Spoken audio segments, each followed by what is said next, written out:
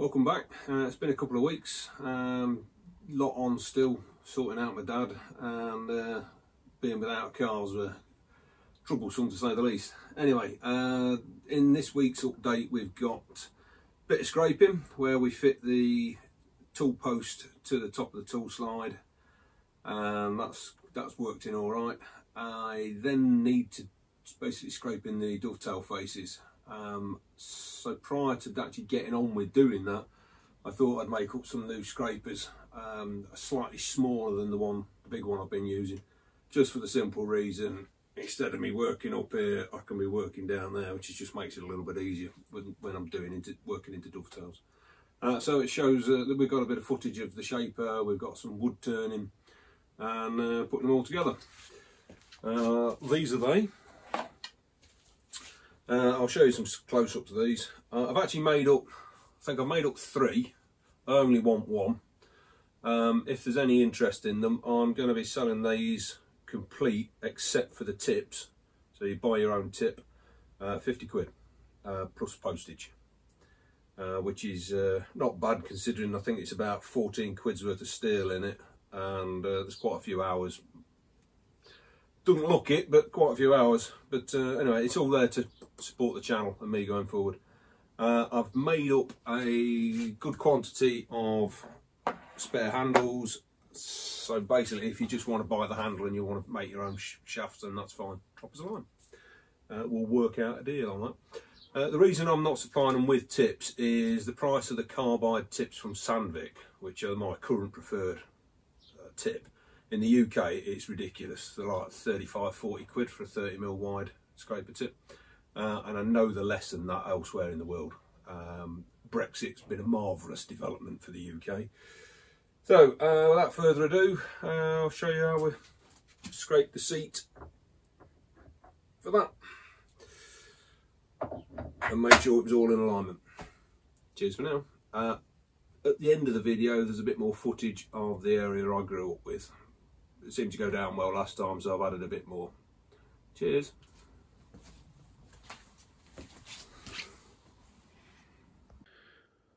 Well, in between various dramas of stealing 2 hours to get my head square and do a bit more scraping. So we've got the cross slide, bottom half of the compound slide and the top half of the compound slide. And what I'm looking to do is get that plane, which is where the tool post proper sits, basically parallel with the surface plate. It's reversed at the moment. The operator side is that side, so that's with the head pointing virtually parallel with the spindle.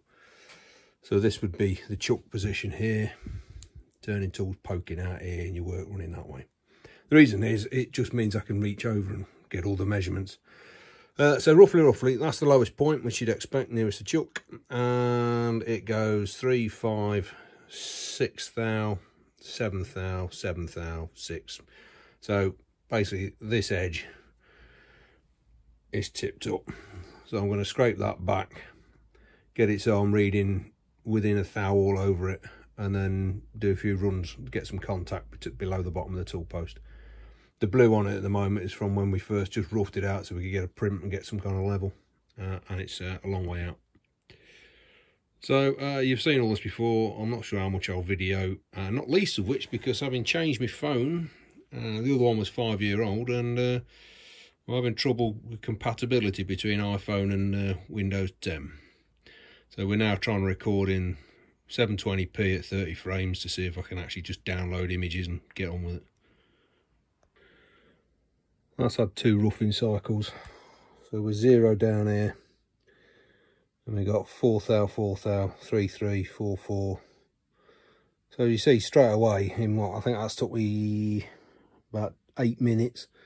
I've halved the variation, and that's what you want to be aiming to do in your roughing cycles. Just shift the material, get it down. You want to be roughing until you're within a thou. So we give that another couple of cycles, and obviously the nearer we get to it, the more measurements we need to record, because until we start printing, we're only roughing, and we're not going to get a perfectly even surface. You know, I'm scraping a thou off it per cycle, so if I miss a bit, you get eye point. Right.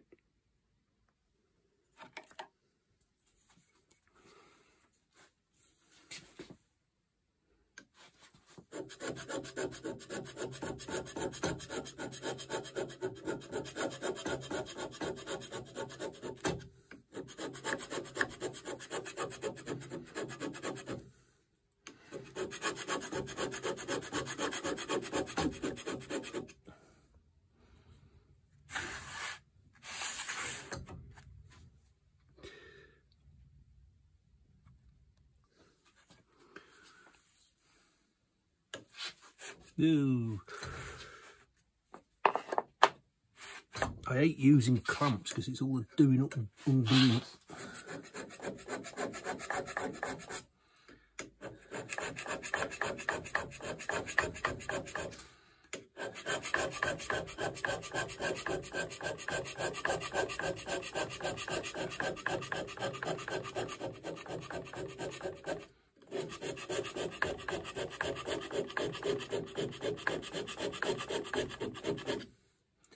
You take off the 4s first, and then we go back and do the 3s and cover the 4 areas.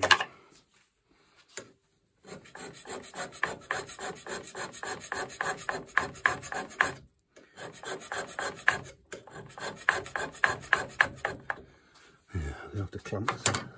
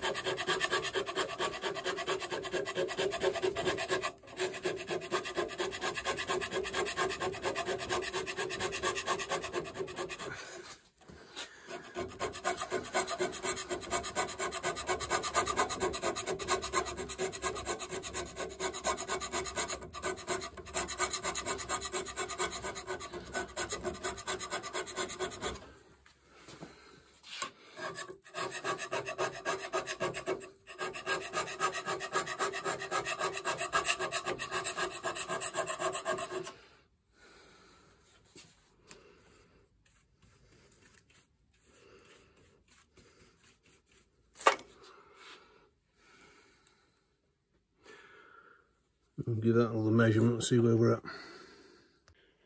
So basically, I've got to leave this area, and then all that lot's got to come down 2 thou, and then we're within 1 thou of these 2 corners.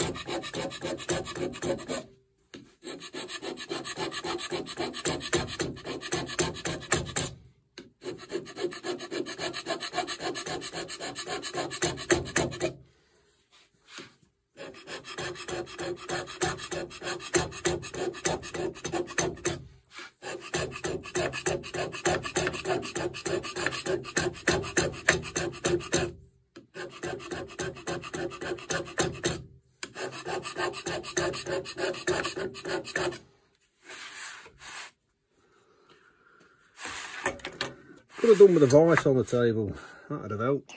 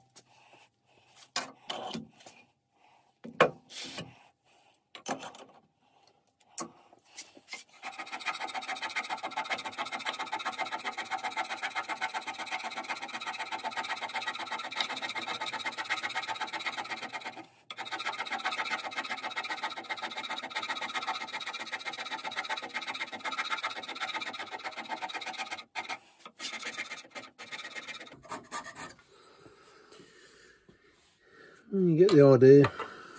Let's just rinse and repeat. As we get within sort of a couple of thou, we start shortening the strokes and trying to get a more even finish. So your overlaps are more key. So I work on sort of 50% overlap, and it's a very well, almost flat edge. That's just what I use all the time. Righto. So that's 5 roughing cycles. Basically we've got a few zeros starting to pop up, which basically means that those points are the same height as this. I've got a couple of high points on the end here and around here. So I'm just going to give them a knock them off, clean it off, stone it, and then we'll start printing it with the bottom of the tool post, which we know we've already flattened. And it's just a case of starting to get good, you know, we're looking for good contact. But as you can see, we're somewhere within a thou is a thou up from here. A point is half a thou. So we're getting in there. I just don't want to dig any holes in where I've already took it down low enough. Alrighty. So that's finished the roughing cycles. It's had 3 leveling, which is basically the same weight and distribution of scrapes all the way across. One's that way, then that way, and then basically back again. So we're not a million miles off now. We've got a level, we've got the startings of a decent plane, so I'll just bring in a few more bits, and that bit's, I think, done. We'll need to have a look at the interface between the flat faces on the mating face when it's clamped, when the lower half is clamped, and then we're doing the inclined faces. So that's about, I think, about a dozen cycles now. The difference between the blue plane, which is what we're working on, and the lowest point is 4/10. So I'm just going to keep knocking the blues back now, increasing the coverage and bringing that in. It's already started, but there's a bit of pitting in it, if you can see. So yeah, it's getting there now. Well, I'm calling that done.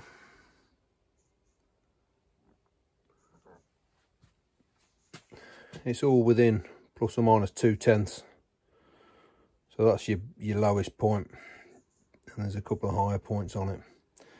Coverage is good.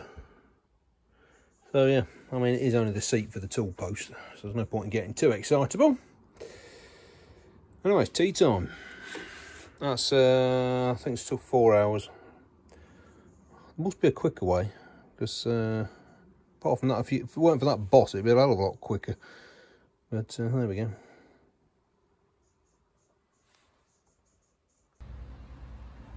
Good deed for the day. This little fella was worn out.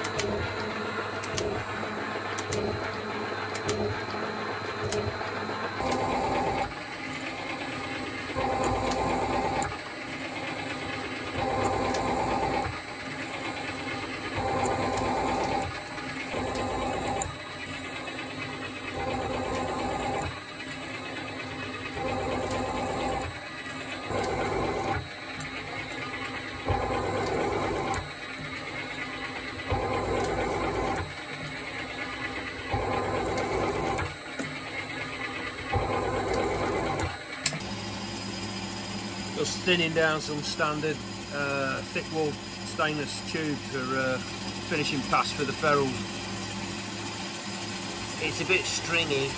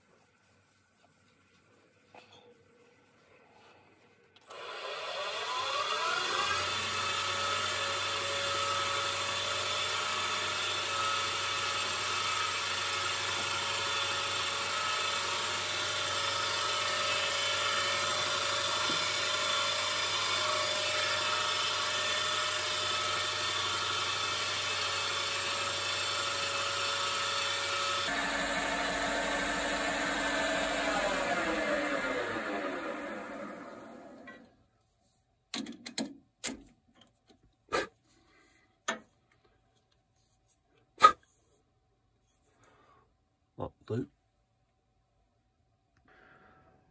Well, that's given me a few handles to go up. These are the ones I've made today. A little bit smaller than the, not much, but a little bit smaller. So I'm not buggered about putting grooves in them, because I've just found it collects swarf which transfers to your hand when you're scraping. These are ash, and those are mahogany, and they're mostly ash in there. Bit of a clean up job now. I have to sheet up, otherwise the dust lands on everything, which is just a bloody nightmare. Anyway, job's a good one.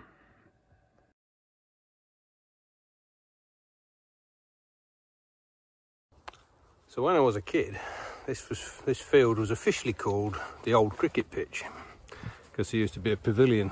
You can just see a post here, that's about all that's left of it. I've never seen them play cricket on here, but it would have been turn of the last century.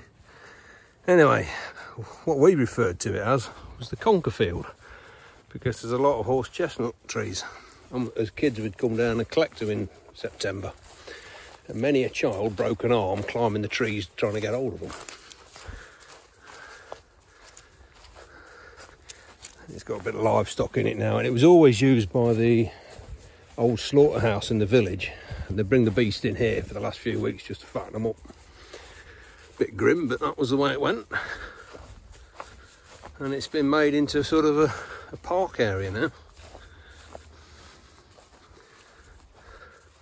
And there used to be, I don't know whether they're still there, whether that's one of them, and that's the other one there, English walnut trees. And they were huge, and you did used to find walnuts under them. They're quite rare in this part of the country.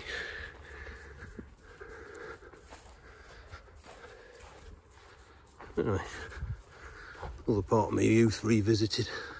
Where we're heading for is the vicarage field, which is down through this gap. So this is the vicarage's field. The vicarage is just up there. I spent hours and hours searching for chub in this little tiny stream.